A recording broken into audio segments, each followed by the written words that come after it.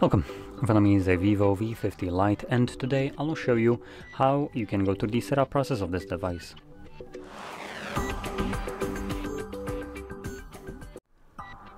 So, to get started, find your desired language right here from this list, and then click on Start.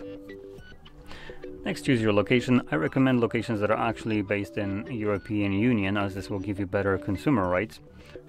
Next, we have agreement and terms.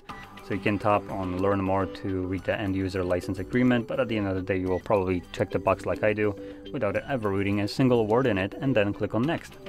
Setup using the device allows you to basically import things like contacts, applications, and so on from your old phone to this one, I believe using only Google account. I'll be skipping this as I am setting it up manually. Next, we have connect to Wi-Fi. This step is completely optional. You can sign into Wi-Fi network if you want to, or you can skip this if you don't.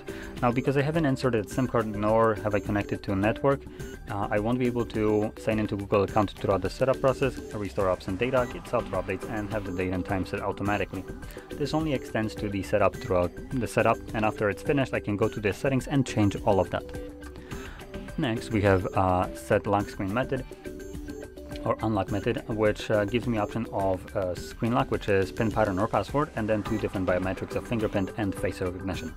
When setting up biometrics, you'll always be required to select a physical way of unlocking the device, as biometrics aren't 100% reliable, and in times where they both fail you at the same time, you would be left with unlocking the device with, for instance, PIN pattern or password, which never fails if you put it in correctly, unlike, for instance, fingerprint.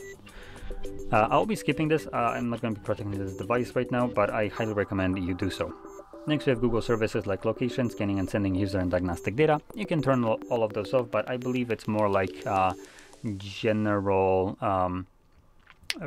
request for you to Google from you to not gather data, and Google being like, haha, sucks to suck, loser. I'm still gonna do what I'm gonna do. The reason I kind of concede this as such is because if that wouldn't be the case, well, then corporations like Google wouldn't be in antitrust lawsuits and other lawsuits in general, right? If they did what they say they're doing, we wouldn't have problems now, would we?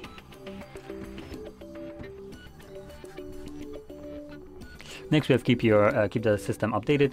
So if you select next, it's just going to update it overnight. If you select install manually, you need to check for updates and settings and then agree to install them. Send user and diagnostic data. Now this is now for VIVO, not for Google. Service recommendations. I don't like anything that asks for recommendations, so I'm just gonna ignore this and select next. And then we have select system navigation. This is completely up to you. I like gestures, so that's what I'm going to choose. And this finishes up the setup. So there we go.